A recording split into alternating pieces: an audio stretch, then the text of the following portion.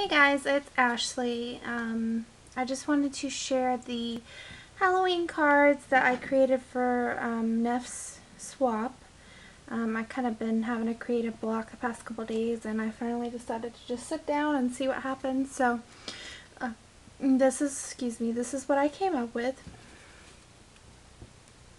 It's a little hard to see with the lighting, but this is just a black cardstock background. And this orange and white chevron paper is from the Teresa Collins stack. And then I use some glitter ribbon here. And it is actually three-dimensional. This paper here, I used the also from the Teresa Collins stack. It's got little words on it. It's like a dictionary, but it's got Halloween words on there. Then this is the one of the stamps from the dollar spot. I just stamped it in Memento Tuxedo Black.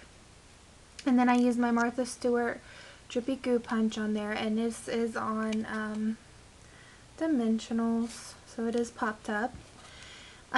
These guys here are from the Michael's Dollar stamp set. And it's a lot darker, like I said, up close. It's hard to see on this pattern paper, the chevron. But I also use the Martha Stewart Edge Punch, the spider web. And then I did get a replacement, that Tulip Hot Tool instead of an iRock, and I used that to affix some purple and orange bling.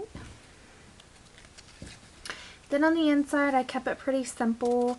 I just used the same paper from the Teresa Collins stack, and I used my Spellbinders die to cut that out. And then this little spider here, you'll notice from my haul video earlier as well, is one of the dollar stamps from Michael's. Has a really cool design on here. Just so if anybody wanted to use it to write a little note or whatever, they could.